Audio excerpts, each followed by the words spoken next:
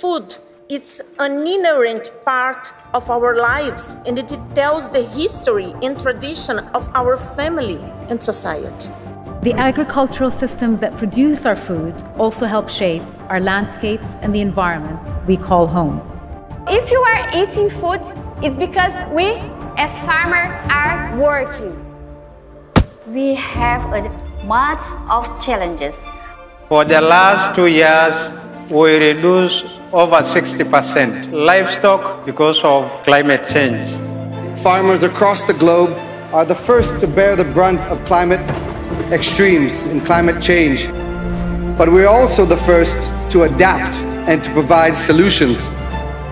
We heard from the farmers today the need to drive financing to them.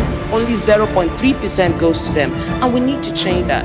Where we are in the face of climate change, the world needs science more than ever.